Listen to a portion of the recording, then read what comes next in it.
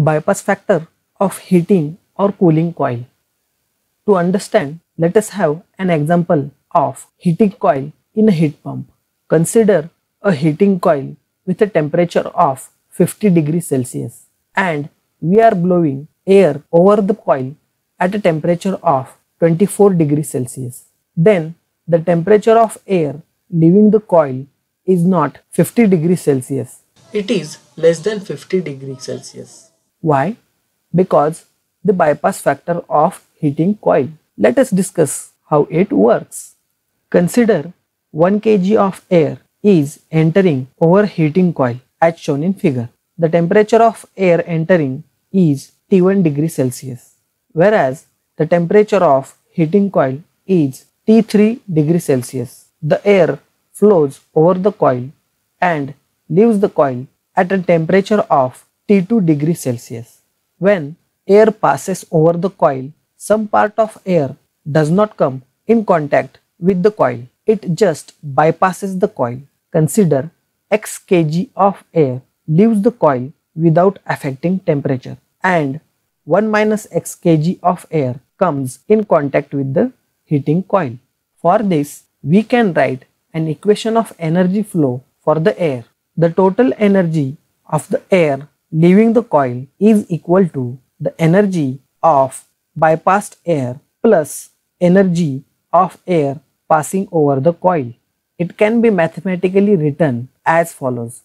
We are simply using mc delta T equation. The energy of total air having mass of 1 kg can be written as 1 into Cp into T2, which is equal to addition of x kg into Cp into T1 plus 1 minus x into Cp into T3. After solving this for x, we get final value of x as T3 minus T2 upon T3 minus T1, where T3 is temperature of heating coil and T2 is temperature of air leaving the coil and T1 is temperature of entering air. Here the term x is defined as bypass factor of the coil, which can also be written as bypass factor is equal to T coil minus T2 upon T coil minus T1. When temperature of air leaving the coil equal to temperature of the coil, then bypass factor will become 0. Whereas when temperature of air leaving the coil approaches to entering temperature, the bypass factor approaches to 1.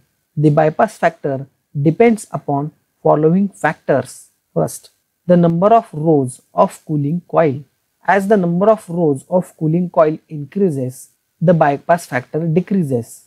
Next, the density of fins or pitch of the fins. As the density of fin increases, the bypass factor decreases. Bypass factor also depends on turbulence. As the turbulence increases, the bypass factor decreases. On contrary, as velocity of air passing over the coil increases, the time of contact of air to the coil decreases, which increases the bypass factor.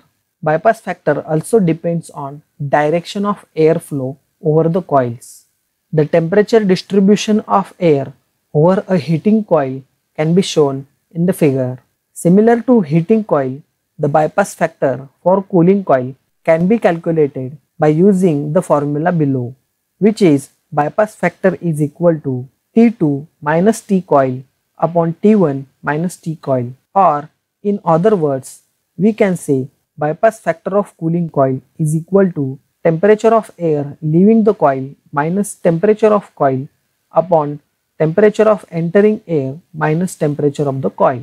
The temperature distribution of air over cooling coil can be shown in the figure.